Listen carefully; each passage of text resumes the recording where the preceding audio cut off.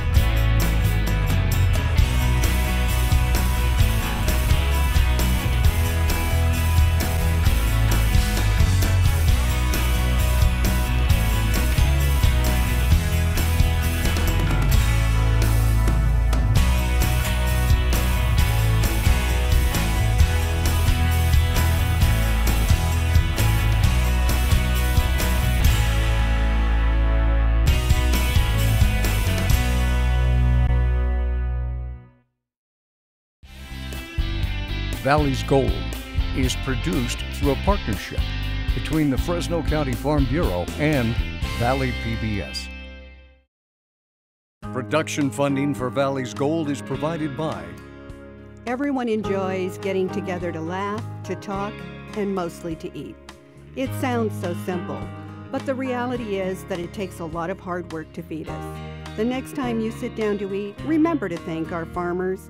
Garge Italian Incorporated since 1949 at 800-696-6108. The Myers Water Bank and Wildlife Project, a water resource and education program, providing an educational experience that teaches students in the Central Valley about water and wildlife. For more than 60 years, Brandt has been a major supplier of agricultural specialty products. Formerly Monterey Ag Resources, Brandt provides sustainable solutions for both conventional and organic growers. Brandt, we're proud to call the Valley home. I'm in what looks like another continent, but I'm just south of the city of Fresno near Easton at Peng Chang's farm. With me I have Mr. Peng Chang and Michael Yang of the University of California Cooperative Extension Small Farms Program. Thank you for joining me, guys. Thank you. Well, let's begin to start talking about this operation. It's absolutely amazing, Peng, what you've been able to do here. I don't even know where to start because you have so many different varieties here, but let's just start what's around us. Okay. You know, behind us here you have what's I thought would pretty much be unknown here in the Fresno County area, but you have banana trees. And this is kind of an experiment that you just started here recently, correct? Yeah, correct. And has it been successful, or is it still a learning process? I still learning process because like I talked before, I'm not a graduate student, so everything I just learn by experiment. Yeah, exactly, exactly. And so much of what you've done here, I mean, there is nothing even remotely in a book that tells you how to grow this stuff. It's just by trial and error, and people like Michael helping you to figure out how to do it right. Yes. And I talked about a different continent. I mean, it's a very high humidity. In fact, we got drops coming down because of the humidity from the tunnel here. But it's a completely different environment. But it's an environment you've made to be able to accommodate these crops. Well, Michael, let's talk about some of the incredible crops that we have around us. Again, I don't know where to start, but let's start with what you have here in your hand. What I have here is passion fruits. Passion fruit. Yeah, passion fruit. This is a yellow variety. There are several varieties of passion fruit. The purple one and the green one and also yellow one. This is a yellow. And Michael, one of the most amazing things about passion fruit is the flower that's produced. It's really pretty. There is nothing else that I've ever seen like it. It's just for an actual crop. It's just absolutely beautiful. Right. I've actually come prepared here. I got a knife. You want to open up that passion fruit and? Yeah, this is. I know it's not quite ripe. Yeah, it's not quite ripe, but I think right now we're in mid-November, but typically this is a crop that comes off towards the end of December, correct? In January. Well, actually, this is ripe already. It is ripe. Okay. Yeah, look at that. Yeah. And so is that something I could actually taste right now? Yeah, go ahead. you know, it's a different feel. Yeah. Yeah, it's wonderful taste. It's sweet and very sour. sweet. Yeah. Some people make this, you know, grind this and turn into ice cream, and you can make candy Into out of ice it. cream, that's- Yeah. You can, you know, do It's almost- anything with it. I love it. It's almost too sweet. It's a ton Yeah. of flavor to it. Ooh, wow. Yeah, good smell Smells to it. good. Oh, Yeah, absolutely. Yeah. Okay, here, try this one. See what you think. So this is a white That flesh one? guava, Yeah. and they get much bigger. They can get much bigger Oh, yeah. than this, but they get larger, Up to 4 pounds. Yeah. up to 4 pounds. Yeah. The biggest one, The you biggest can one. get a piece like 4 pounds. Try that See, I one. think these are absolutely amazing. Yeah. Love the flavor of them. Well, Michael, I'm going to drop this on the ground and move to what is another very unusual fruit, or I'm not sure what this is. It's a bean of some kind that you're also growing in here. Yeah, this is a moringa beans. Moringa beans. Out of this whole big stalk here, I mean, we don't want the pulp. We're just looking for these actual The seeds inside. Yes. And, you know, that's what they look like when they're an actual Right. taken out of the plant. Right. But that's not how I want to eat it. No. I want to eat it when it looks bare like this right here. Right. We have a seed that's actually had the brown taken off Right. and actually pretty well exposed. Right. Talk about how these are used by the individuals that eat Well, them. you know, they would use that to, you know, the seeds here as a medicinal to clean your immune system. Yeah. And other countries and people use that to purify the water. And so you can go online and read about this. We also have papayas here. Right. Papayas, which are absolutely amazing the way they grow. When you talk about just that one stalk, how many papayas are on there, you're talking, Probably 50, 60. wow. Yeah. So you're talking a lot of weight on those trees, and they're just Right. so distinctively different. But the real main fruit you actually grow is a jujube. And a Yes. jujube is completely different than I think what most individuals know what it is. I compare it probably to the texture of a dry apple, probably the best way to explain. A lot of people call that the Chinese date. Chinese dates, okay. And I love them because they're so flavorful. They're pulpy, but they just have an incredible Very taste. sweet. The jujubes that comes in about 4 or 5 variety that can grow in the valley here. Yeah. So what you have there is the Sherwood, and also another one is the GAX66. That one just came out maybe 5-6 years. Is that the little longer one? A longer one. See, that's my favorite. I got to try that. out one here of my over- favorite yeah. too. That one. Yeah. And these can have, you know, this is a pure brown look because we're late in the season. It's ready. But they, It's- yeah, yeah. this is very Right. good. But you can, during harvest time, they have some green and some brown Right. as part of the, the texture there. The spackle, you know, you can see the different colors. Yeah. in it. Yeah. Well, Peng, we've talked about some of the crops. I'm sure there's a lot more that you grow, but where do you end up selling all these? I sell it to the direct wholesale in San Jose and San Francisco. Okay, so you go up to the Bay Area for the market. Bay Area. Yeah. Well, after this, I mean, I'm sure a lot of people are going to want to find you so they can come get some of these special products themselves because it's neat to be able to find it domestically because most of this stuff is stuff that's imported in, and obviously it's not picked as ripe as Peng is Right. picking it. So, Right.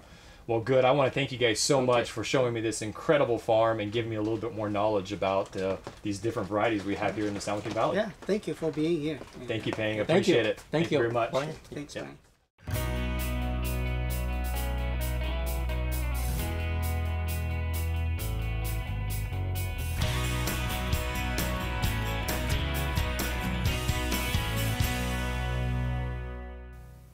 I have found my way out to Cherta Farms near Del Rey. With me I have owner Tessa Lee. Tessa, thank you for joining me. Thank you. I'm here today to visit for you for two specific crops. Two crops that I'm going to be honest, I never even heard of until I came out to your place today. And that's moqua and oppo. And so we're going to take one by itself and we're going to go through it. Let's start with the moqua. Okay. You want to pick one of the moquas up? Yeah, and, this is a moqua. and can you explain, moqua is actually a translation. What is the translation? The word moqua is in Chinese. Okay. And mo is the hair. Mo- Gua is a fruit. Got it. So it's a hairy hair fruit. Yeah, okay. Which is similar as fuzzy squash. Because we look at that as just an unusual name, but it actually is just a translation It's to a translation English, of fuzzy yeah. squash. Yeah, fuzzy squash. So as we look at this fuzzy squash, this is a moqua that's ready to be eaten, ready to be harvested. This is a bigger size that we harvest. That's the bigger size, okay. Yes, and this is the smaller size that we harvest. Okay. So it has to be between, from this small size to this bigger size. If bigger than this, then it's hard to sell. Got it. So It grows on, you have a very nice trellis system that you grow this on. When do you typically plant moqua? Our usual time is mid-March. Mid-March. And that's it's getting just warm enough. Do you have to put it inside of a hothouse at that time, or it's past frost enough that you don't have to worry about it? Yeah, past. The reason I say mid-March is normally we have last frost in the mid-March. Okay. So sometimes we have on the 15th, sometimes we have the 20th, and sometimes we have on the 25th. Yeah, and this is a plant that you would typically carry through to October? Until Thanksgiving. Until Thanksgiving, until the frost hits? Yes. Okay. Wow, so it's definitely a different year. And so from the time you plant it in mid-March and it starts climbing through that, and I'm sure you're doing a lot of handwork to make sure it goes up that appropriately, how long does it take to grow until harvest time? Well, it takes about 2.5 months. 2.5 months, okay. To get to the fruiting. And it's a gorgeous flower. Moqua has a very pretty yellow flower. Does it take bees for pollination to make sure it pollinates? And what about crop? As far as for that crop, is there a lot of pest pressures, a lot of diseases that you have to worry about? Well, for moqua, there are two things that we have to watch out for. One is the aphid. Yeah. Okay. But what we really concern is when it gets mites. Oh, okay, so aphid and mites are your big ones, but the mites are the ones of the big concern. Mites is the biggest concern. Okay. Now, when we take a fruit of this size, which you say is kind of the bottom size of being ready to be harvested there, how long from the flower to this size? How long does it take? It takes about a week. A week, that's it? It takes about a week. So it's a lot like a zucchini in my backyard that grows so fast that... If you miss one day, you miss picking one day, it might be too big by the time you come back. Okay. So we harvest about every 2-3 days. Oh, okay. And Tessa, moqua, how do I eat it? If I wanted to take this home, what's the way you would like me to make it so that it's easy to do something with and at the same time enjoy it? The most easy thing to do is you peel it and you just put it in the water, you boil it until it turns soft, and you put in the refrigerator, and you drink the juice as tea, and you drink the meat as a refreshener or just something snack. to cool down with. Yeah, snack to cool down with. Wow, okay. So that's the easiest thing. And the other next in line is that you peel it, you chop, and you just make a stew. Oh, make a stew out of it. Okay, okay. Well, that sounds easy. I'll have to try that out. And if you want to increase flavor, just cut a couple a piece of lemongrass, throw in there. A couple pieces of lemongrass, okay. And Tessa, the other reason I'm here is also to talk about opal. And we have a gorgeous example of an opal here. So let's begin with, when do you plant an opal? Well, I plant it at the same time. Same time, okay. Same time. So once I start harvesting this, you can see that they are not very big. They are about the same size. Very similar, yeah. Yeah, so the harvest would start, if I started harvest this one, I can continue harvest. Absolutely, absolutely. Days. And in 2 or 3 days, depending on the weather. If it's very hot, then we harvest on the 3rd day. Okay. If the weather is cooler, then we harvest on the 4th or the 5th day. And we got to see opal harvest going on. So it just really, it's very basic. Wheelbarrows going down. The individuals that are harvesting are very skilled at looking at what needs to be harvested when. And as you said, if you wait one day too long, you're going to miss that opportunity to pick it because it grows so fast. And we talked about a lot of hand labor. These all the way through the harvesting to the actual packing of these. You wrap them in paper just to make sure you protect the outside because they're very sensitive. So it's a crop that takes a lot of hand labor. The one thing I wanted to do is I actually got to taste opal straight from the field. I figured, you know what, let's cut one of these things open so we can see what the inside looks like, because it's something that I kind of consider to be very similar to like a cucumber, for example. So it's something that, you know, it tastes like a cucumber. It has a little bit more of a flavor, to me it does at least, to what a cucumber has, but it's just a solid, as you said, fruit. Just kind of a gorgeous flavor there. And the way that you told me that I should be trying this out, first off, is to peel it, just to peel it out on the outside and throw it in the refrigerator, and it becomes a nice cool snack when you want something cool to snack on there. So, and again, it's very, very, very easy there. And I think the one thing I want to end with, Tessa, is we're talking about these very unique, just really neat crops, stuff that most people probably don't know is grown in the valley. where can you find it locally? Is this available in specialty markets? Well, if you go to all the Oriental grocery store, you should find them. Okay, the Oriental Yeah, grocery stores will, yes. will have this available. So again, moqua and oppo are two of the more distinctive crops we grow here in the Valley. I thank you so much for having me out on your farm today and sharing a whole lot more about these two crops that I knew nothing about. So I appreciate it, Tessa. Thank you so much. Welcome to the, you are coming here. Yeah, I appreciate it. Thanks.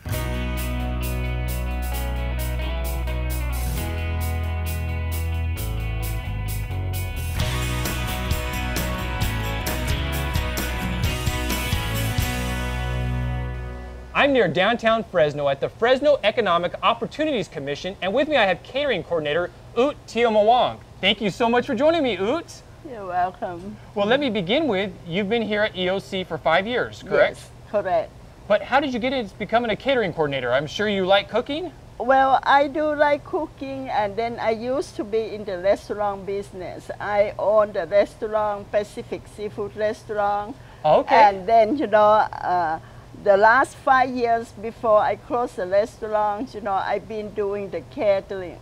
Okay. And then I have a lot of customers. So, when I close my restaurant, so, I come here and to be the coordinator, and then I have a lot of, my clients that follow me to here. Got it. So, a long time ago, and I taught, maybe 2 semesters at Clovis Adult School, cooking Thai food over there also. Cooking Thai food. Yes. So, okay, so that's why I found you, because you're the expert for a couple crops that I think most people aren't real familiar with being around here in the Central Valley. Yes. And we're going to be talking papaya and moqua. And I got to see how both of these are grown here locally, Yeah. but you're going to help me cook them, because that's a Okay. difficulty that a lot of people just don't know where to start. Okay. So let's start with papaya. Okay. What do we do with papaya? Well, the most famous of the papaya is the Thai papaya salad. They call it som tam. And here in America, a lot of times people think of papayas on the ripe side, but you're going to show me when you're actually using them on the green side. Okay. Yeah. Okay. So you want me to Yes, start let's right go now? ahead and start here. And here, start with the papaya. And this papaya, how did you make it like this? Okay. I peel it, and then I, use the knife. Okay. And then after I peel, I use a knife, and then I chop, and then Okay. slice it to become like this, okay? And then That looks like just plain garlic there, huh? garlic, just put a couple of the garlic in here, and then you powder garlic. Our special thing is, Oh, this having one. the right stone bowl. For Yep. the rice, Yeah. yes, for the green. And then you do this. So you crush up that garlic. And then you Thai chili pepper. That looks pretty mighty hot for a person like me, so.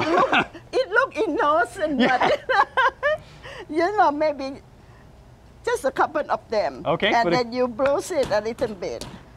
I don't know, that's kind of scaring me a little bit. That looks a little hot there, And but then you can, have the it's got those are simple green beans. Just a simple green beans. Okay. Or you can use, the long beans, Yep. the Absolutely. Asian long beans. And then you just bruise Oh, it. just you mush it all up there? Yeah, mushing it. And then you add the tomato. So those are looks like Yes, some grape tomatoes there. Grape tomatoes in here. And then just everything, just bruise it together like this. Wow, okay.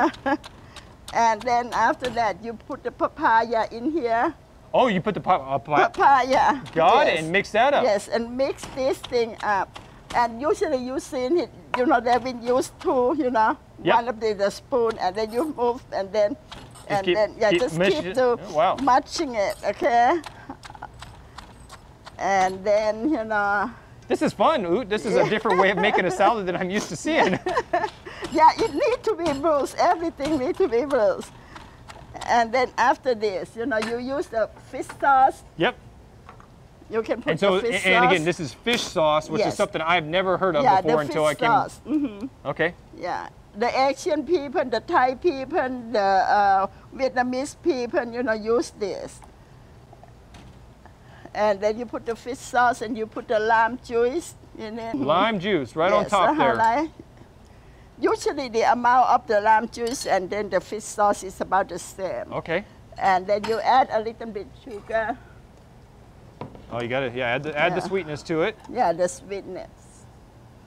Just a little a sprinkle bit, sugar over the top of it. And then we're going to mix it back up, I think, at that point. Yeah, mix it back up. Yeah.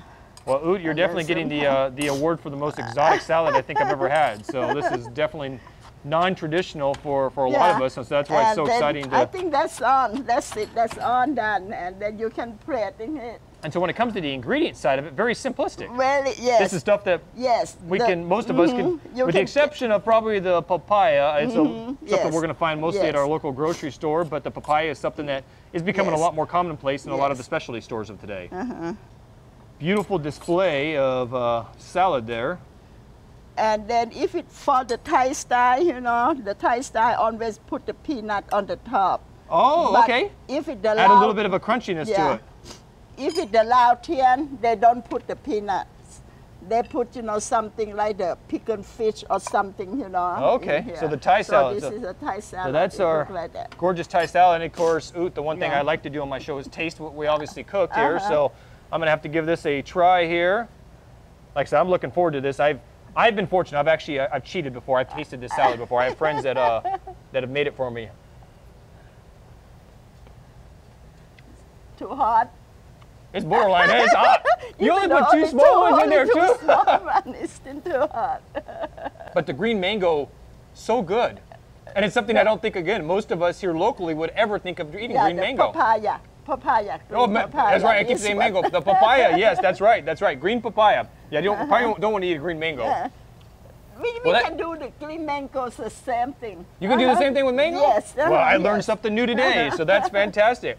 Well, this is fantastic, Oot. We're actually going to move on to another recipe now. You're actually going to be doing something with moqua, which is, again, a crop I know most folks out there that are watching the show have never seen before. So I'm going to help move some of this stuff out of the way here, and we're going to see how to do moqua here.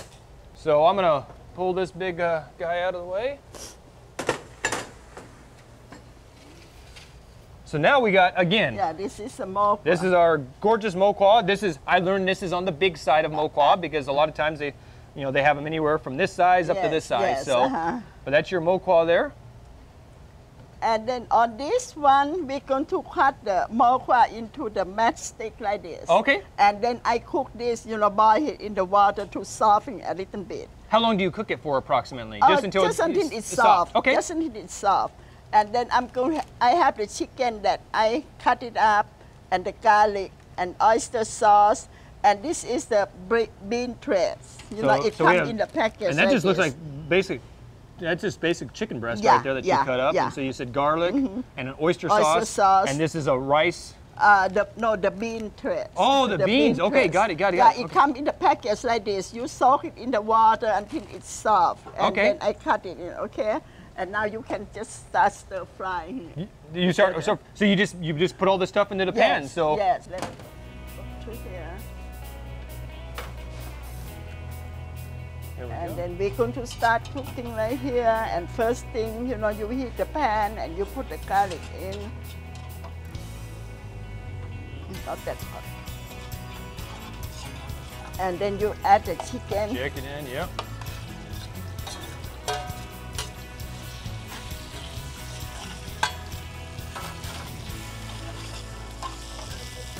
And then when the chicken done, and then you can add, this moqua. Stir fry with the moqua right here.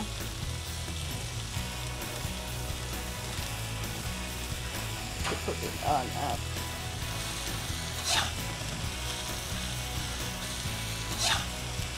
And then the oyster sauce in here.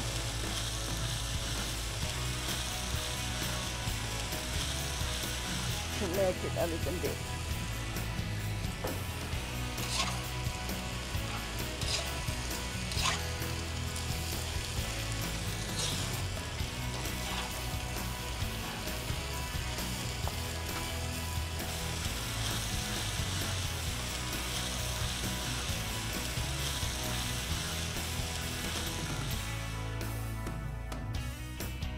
And here, this is the finished product, and it looks like this. Well, Oot, this looks fantastic. I'm gonna grab my fork here and give it a try. I'm gonna be selfish here. I'm gonna start with the moqua because obviously that's what our show is on, and Yes. I've never tasted moqua before.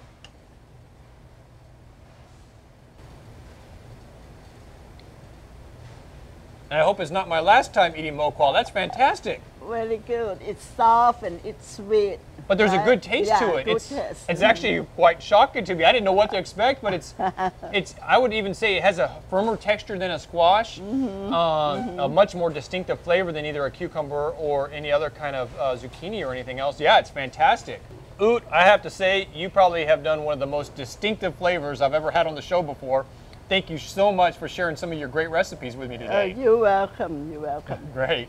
And I hope all of you will join me next time for more Valley's Gold.